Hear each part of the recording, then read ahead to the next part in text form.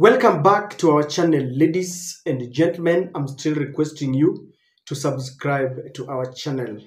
We have many of our supporters who continue to watch our videos. They comment, they even share videos, and I really appreciate you for that.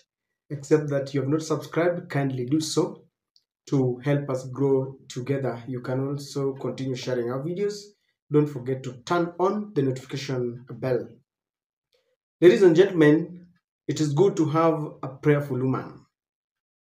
That is exactly what First Lady Rachel is doing to William Samoei Ruto. In this video, I want to submit to you that the prayers of Mama Rachel are only helping Ruto, but they're not helping Kenya. And I want us to go straight to, and this is something that Mama Rachel said on March 2023. When William Ruto insisted on the idea of taking policemen to Haiti against all the lamentations and the threats, First Lady Rachel weighed in on the debate. And she not only supported the idea of our policemen going to Haiti, but she said that we will be praying for them. And this is what she said. It was reported that Rachel Ruto announces the formation of a prayer strategy team for the Kenyan officers who will be deployed to Haiti. Says pastors from Haiti, the USA, and Kenya will come up with a spiritual solution. So the clergy from the three countries, that is Kenya, Haiti, and USA, were to unite together to pray for the team that would go to Haiti. Now, I want you to hold it there because I'll tell you what the prayers have achieved. William Ruto knew very well that one of the arguments that Kenyans had put forth was the fact that he is hell-bent on taking our policemen to Haiti, yet in Baringo, residents there are crying and lamenting that they have been overwhelmed by bandits. So knowing very well that this will continue, today William Ruto said something that I want us to look at. On his Twitter handle, William Ruto is trying to cure this. He's telling us that the security operation in the North Rift has had significant impact in restoring peace.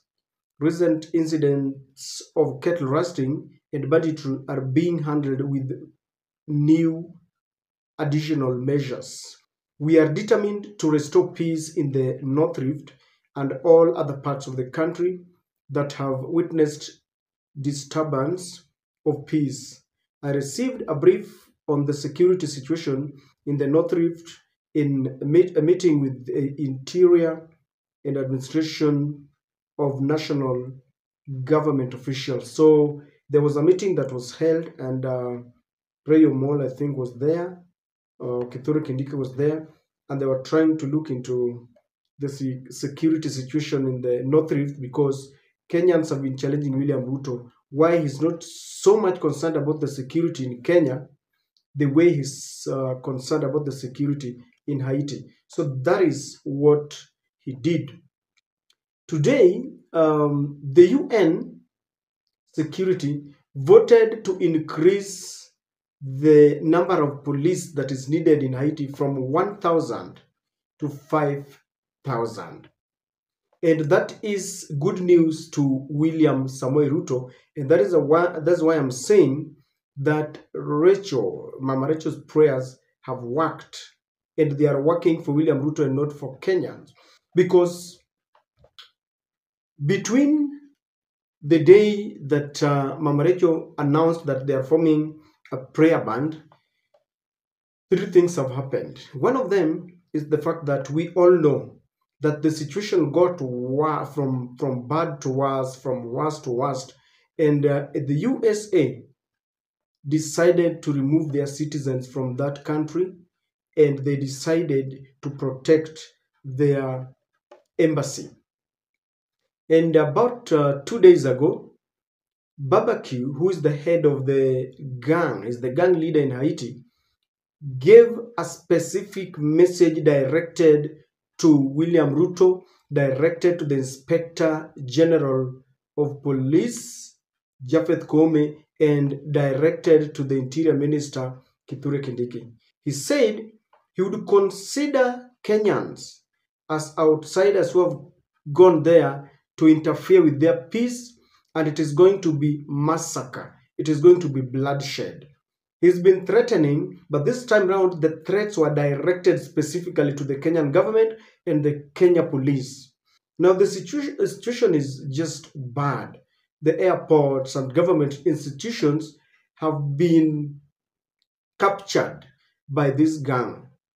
Now, you know that the main reason why William Ruto accepted this mission, apart from trying to endear himself to the foreign masters who gave him his win, is the fact that he wanted money. There's a lot of money that is being placed for this mission. Already, there are millions, if not billions, that he has already received to train our soldiers, because in Haiti they learn French, yet we majorly speak English. So there is money that has been put to that effect in the training on how to combat the situation. Now, by the mere fact that the UN has increased or is urging nations to increase the number of the police that they want to send for to this mission from 1,000 to 5,000 means one thing. Kenya, that are decided to be the lead country, will increase their number.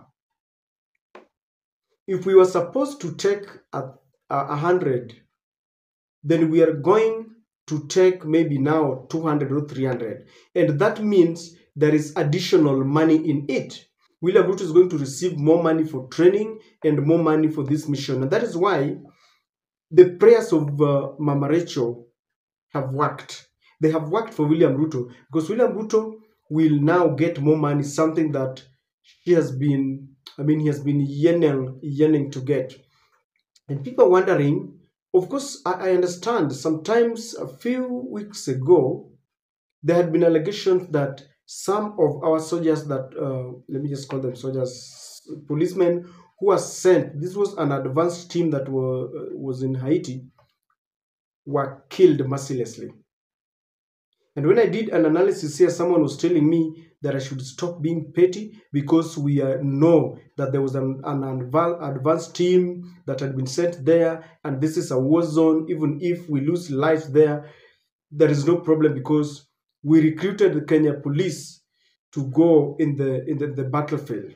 But then we should understand that we did not recruit our policemen to engage in external warfare. The police, when they go for their training, when they apply, it is in the constitution that they are meant for internal aggression. And that is what was said even by the courts, because the courts declared this unconstitutional. Anytime there's a problem that includes external aggression, then we would send our soldiers. They are trained for that.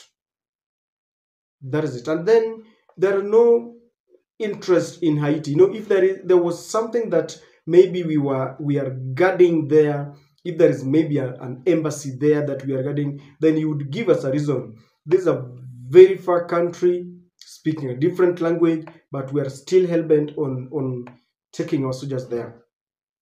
Despite the warnings, because now the warning is coming directly. And I thought that we would even use such threats and warnings to try and tone down and just decide that we are not going there. And I'm wondering, what would happen if William Ruto just decides, I'm not going there?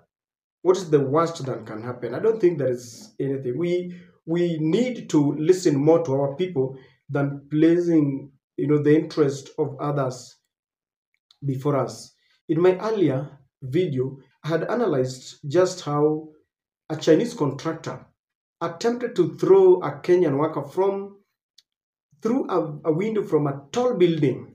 And wait not for the interventions of maybe the colleagues would have been talking something else. And I have a feeling that we have a government that has neglected Kenyans and is listening to foreigners, is listening to other people, and we are playing second fiddle to them. And I'm a little bit convinced that William understands very well that it is not Kenyans who placed him to power. If it were Kenyans, then he would be listening to the Kenyans who voted for him.